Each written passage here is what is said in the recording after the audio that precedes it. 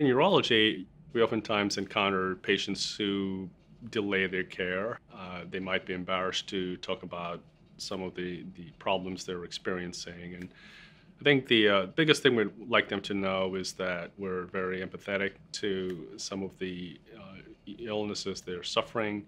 And when you think about healthcare these days, as there's exploding technologies and new knowledge being generated almost on a daily basis. But I think the best way to serve patients is always coming down to that very basic element of listening to the patient, establishing that good open line of communication with patients just starts with making them feel comfortable so they can speak openly about what's bothering them and how I can be of service to them. I decided at the age of 8 this is what I wanted to do, and so I feel like I'm living the dream. I think there's no greater reward as a clinician than making a positive impact in a fellow human being's life.